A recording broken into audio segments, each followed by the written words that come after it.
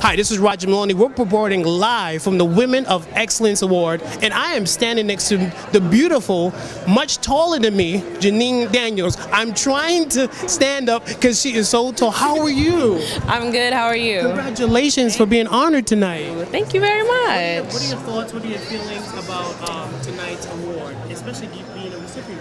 I think this is amazing. I'm actually super shocked and honored and humbled to even be in the presence of so many great women right now.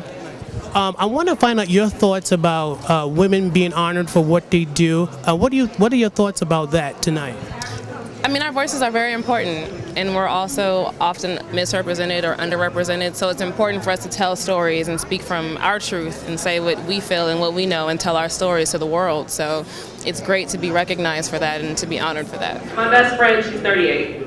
Love her to death. And I made a web series called Becoming Nia about a single black mother. And I looked at her and I said, Shawana, you are a voluptuous, dark-skinned woman with natural hair. We need a hero. Will you be that hero? She said, yeah, I got you. So I made a web series about my best friend. And on the first day that she saw the episode, she cried. And I was like, dude, why are you crying? I thought you wanted to be here. And then she said, you told the story of my life.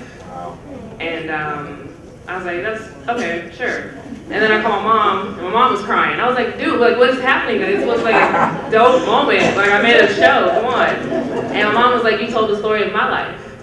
And then I went on Twitter, and everybody was telling me that they were crying. And I was just like, okay, this is dope. Like, I'm gonna accept this. I tell stories, and that's what I do. That's all I ever want to do. Through music, through television, through the web, through whatever platform somebody will give me, through whatever soapbox I can speak on, I'm going to do it. I don't care about the money. That will come. I want to shout out God first, and then my mom. Nice, nice. Ladies and gentlemen, please give a round of applause for our honoree tonight here on Roger Maloney, U-Front Media at the Women of Excellence. Thank you so much. She's so taller than me. I got her like tippy toe. Thank you so much.